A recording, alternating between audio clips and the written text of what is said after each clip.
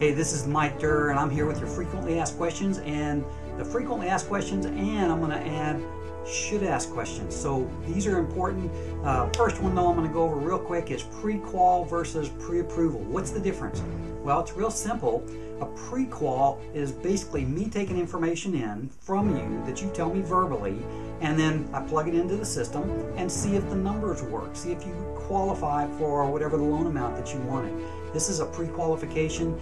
The realtors like pre-approvals a lot better because the difference is you're verifying the income and your assets so that when I plug those numbers in and I can tell if the loan works, if the numbers, the ratios work, then I can tell that you're approved. So it's pre-approval based on verified information.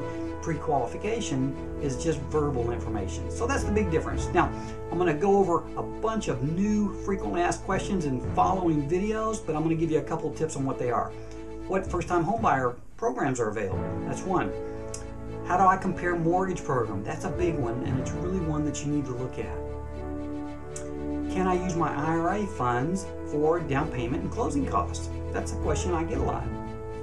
Should I buy my rate down? Should I pay origination or discount points? And this is a math question, and I've got a good answer for you on that one. Can I qualify with less than perfect credit? Can I qualify with less than perfect credit? This is a question a lot of people ask me. What are debt ratios about? What do they mean? What do they impact? I know we're going to talk about that.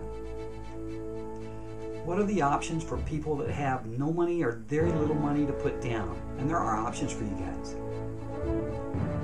And what is private mortgage insurance? Why do I pay private mortgage insurance? Who is that about? So these are the ones that I want you to look forward to. Again, I encourage you to stay tuned and feel free to call me. Yeah, call me. Talk to you soon. Bye-bye.